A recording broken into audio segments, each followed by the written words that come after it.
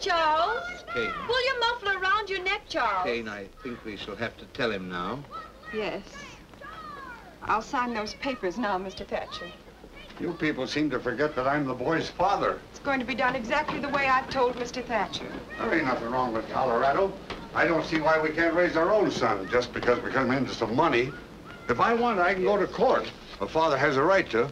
A boarder that beats his bill and leaves worthless stock behind. That property is just as much my property as anybody's, now that it's valuable. And if Fred Graves had any idea all this was going to happen, he'd have made out those certificates in both our names. However, they were made out in Mrs. Kane's name. He owed the money for the board to the both of us. The bank's decision on all matters I concerning... don't hold with signing my boy away to any bank as guardian. I want you to just stop because... all this nonsense, The bank's Jim. decision on all matters concerning his education, his places of residence, and similar subjects is to be The final. idea of a bank being the I guardian. want you to stop all this nonsense, Jim. We will assume full management of the Colorado load, of which I repeat, Mrs. Kane, you are the sole owner.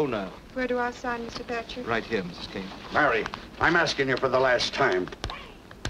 Anybody think I hadn't been a good The husband? sum of father? $50,000 a year is to be paid to you and Mr. Kane as long as you both live, and thereafter to the survivor.